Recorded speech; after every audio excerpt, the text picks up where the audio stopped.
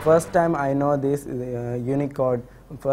Before this, I don't know what is Unicode and how can I create a Tamil website. From this opportunity, I got this facility to do websites in Tamil.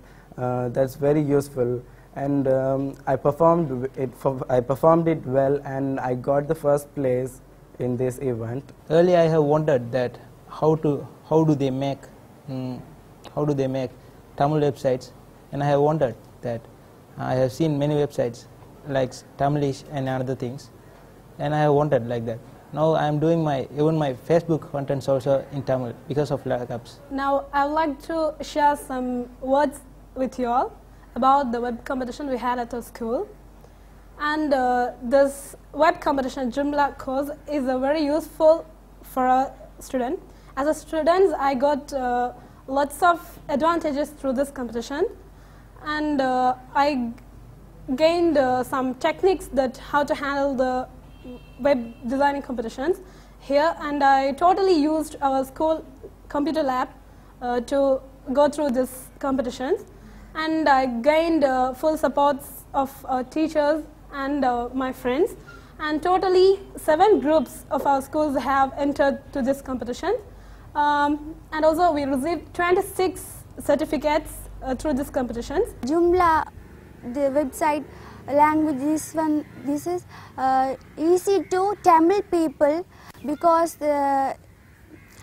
it is in Tamil. We can most students can't speak or know English. That's why Joomla is mostly help to Tamil students.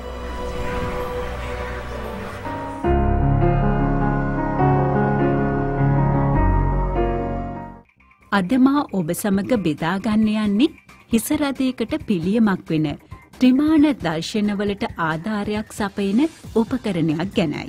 මෙහිදී මං ඔබට පළමුවෙන්ම මතක් කරන්න ඕන දෙයක් තියෙනවා. ඒක අද ජීවන ශෛලියට අදාළ දෙයක්. අද විනෝදාශ්වාදයේ ලෝකේ ජනප්‍රිය වෙමින් පවතින දෙයක් තමා පරිගණක ක්‍රීඩා. ඒවා අතරිනුත් පරිගණක හරහා වේගවත් ක්‍රියාකාරකම් ප්‍රගුණ කරන ක්‍රීඩා. ඒ කියන්නේ මෝටර් රථ දාවන තරඟ හා යුද ක්‍රීඩා විශේෂයි. මේ පරිගණක ක්‍රීඩා කරන විට සමහර අයට වේගවත් චලනයන් දර්ශනය කිරීම හේතුවෙන් හිසරදයක් වැළඳෙන අවදානමක් තියෙනවා.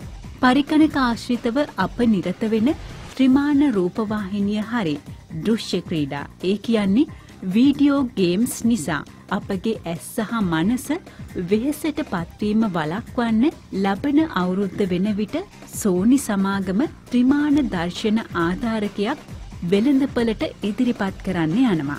මේක සෝනි සමාගමේ PlayStation 3 ඒ කියන්නේ PS3 3වෙනි පරම්පරාවට ආධාරකයක් වෙනවා. ජර්මනියේ බර්ලින් නුවර පැවැත්වුණු ඉලෙක්ට්‍රොනික ප්‍රදර්ශනයට සමාගම විසින් ඉදිරිපත් කෙරෙනු මෑතම නිපැයුම් පිළිබඳ දැක්මේදී මේ නිෂ්පාදනය එළිදුටුවා.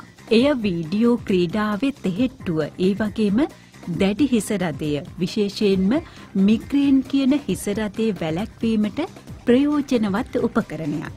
මෙහි වැදගත් සුභාරංචිය නම් මේක භාවිතා කරන්න සෝනි සමාගමේ ත්‍රිමාණ ඒ කියන්නේ 3D බ්‍රාවියා වැනි මිල අධික ආම්පන්නයක් අවශ්‍ය වෙන්නේ නැහැ. ඕනෑම වර්ගයේ ත්‍රිමාණ රූපවාහිනියක් එක්ක මේ හිසරදේ වළක්වන ආධාර උපකරණය ඔබට භාවිතා කරන්න පුළුවන්. එන්ගැජට් කියන ආයතනය IFA කියන වෙළඳපොලේදී මෙම ආධාරක උපකරණය ක්‍රියාත්මක කළා. ඒ අත්දැකීම ඉතාමත් අනර්ගයි.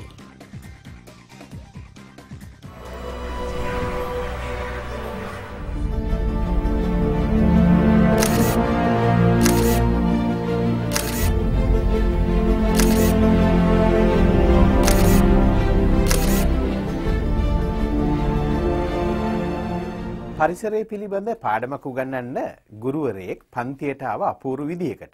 එයා අරගෙන ආවා කොළ අත්තක්. ඒ කොළ අත්තේ තිබුණා සමනල කෝෂයක්. මේ කෝෂය පෙන්නලා මේ ගුරුතුමා දරුවන්ට කියලා දුන්නා මේ කෝෂය දිහා බලන්න මේක දිහා පරීක්ෂාවෙන් බලාගෙන ඉන්න ඉස්සරහ දවස් ටික මේකෙන් සමනලෙක් එළියට එයි කියලා. මේ සමනලෙක්ගේ ජීවිතය පිළිබඳ පාඩමක් උගන්වන්න හිතාගෙන තමයි මේ දේ කරේ.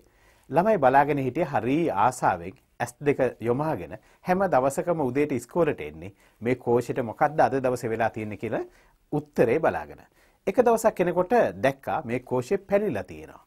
මේ පැලිලා තියෙන නිසා දරුවෝ එදා වෙනදට වඩා වැඩිපුර මේ කෝෂෙ දිහා බලාගෙන හිටියා. දැක්කා සමනලෙක් එළියට එන්න උත්සාහ කරනවා. සමනලෙක් හුඟක් දඟලනවා ඇතුලේ ඉන්න. දරුවෝ හුඟක් ආදරේ සමනලයට. සමනල්ලුත් එක්ක රණ්ඩු කරත් සමනල්ලුගේ පස්සේ ගියාට එලවගෙන සමනල්ලුන්ට හරි ආදරේ පුංචි දරුවෝ සමනලයා දුක් විඳිනවා බලන්න නම් කැමති වුණේ නැහැ. ඒ හින්දා මොකද කරේ මේ දරුවෝ එකතු වෙලා කතා කරලා අපි මෙහෙම දෙයක් කරමු කියලා බ්ලේඩ් එකක් ගෙනලා මේ බ්ලේඩ් එකෙන් අර කෝෂේ පොඩ්ඩක් සිදුරු කරා. සමනලයාට පොඩ්ඩක්වත් හානියක් වෙන්නේ නැති වෙන්න. සිදුරු කරලා ඉඩ දුන්නේ අවස්ථාව දුන්නේ සමනලයාට බොහොම පහසුවෙන් එළියට එන්න. සමනලයා බොහොම පහසුවෙන් එළියට ආවා. එළියට ආවෙන් පස්සේ ඊටාත්ම ලස්සන සමනලයා මේසුඩ වැහුවා. ළමයි බලාගෙන හිටියේ හරි සන්තෝෂෙන්. තමන්ගේ ගුරුතුමා එනකල් බලාගෙන හිටියා ගුරුතුමාට මේ සතුටුදායක ආරංචි කියන්න. හැබැයි විනාඩි 5කට වගේ කාලයකට පස්සේ දරුවන්ගේ ඇස් ඉස්සරහම මේ සමනලයා මැරුණා. දරුවෝ හරි ශෝකයටත් විමතියටත් පත් වුණා.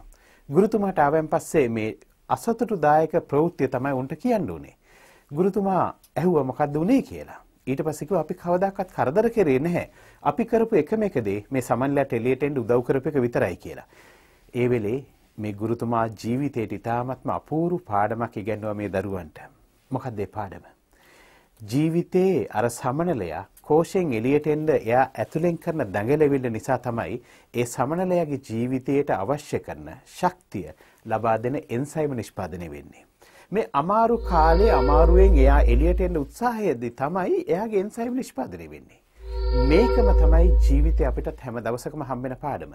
ඔබේ ජීවිතේ ඔබට හුඟක් කරදර කම්කටොළු අමාරුකම් හුඟක් විදියට තියෙනවා නම් දැඩි විදියට බලපානවා නම් හැමතිස්සෙම හිතන්න සමනලයෙක්ගේ වගේ ජීවිතේ ඉගෙනෙන්න පුළුවන් කාලේ ලඟ වුණාම තමයි ජීවිතේ වැඩිපුරම අමාරුකම් එන්නේ කියලා. ඒක නිසා ඒ කාලේදී අමාරුකම ගැන හිතන්න එපා. ඉස්සරහට හම්බෙන සමනලෙක් වගේ ඉගෙනෙන්න තියෙන කාලය ගැන හිතන්න. මොරටු විශ්වවිද්‍යාලයේ පරිගණක අංශයේ මූලිකත්වයෙන් ආරම්භ කරපු ලංකැප්ස් ආයතනය හරහා තමයි මේ ව්‍යාපෘතිය ක්‍රියාත්මක කරවන්නේ.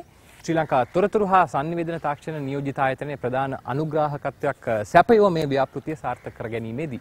ඒට අමතරව කොළඹ විශ්වවිද්‍යාලය ආතසි ක්ලාක් මධ්‍යස්ථානයේ සහ මේ ශාස්ත්‍රයේ ප්‍රවීණයින් ස්වේච්ඡාවෙන්ම එකතු වුණා මේ කටයුත්ත සාර්ථක කරගන්නට. ඉතින් ඒ හරහා අද දවසේ හැකි වෙලා තියෙනවා කොළඹින් ඈතට තොරතුරු හා sannivedana තාක්ෂණය ගෙන යන්නට, එහි ප්‍රතිලාභ ලබා දෙන්නට.